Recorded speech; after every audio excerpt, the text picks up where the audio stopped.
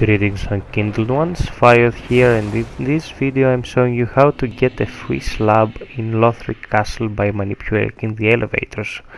You enter the elevator from here, from where you fought the Dragon Slayer armor. You activate it, but you do not actually follow it. You just let it go and wait until the other one shows up from the bottom of the castle. You enter this one, ride it to the bottom,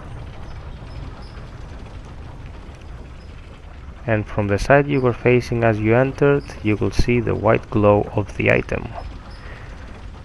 Huzzah! If you found this useful, please don't forget to sub, like and share. I'm making more vids for you every day. Until next time, be well, stay frosty, and always strive for perfection.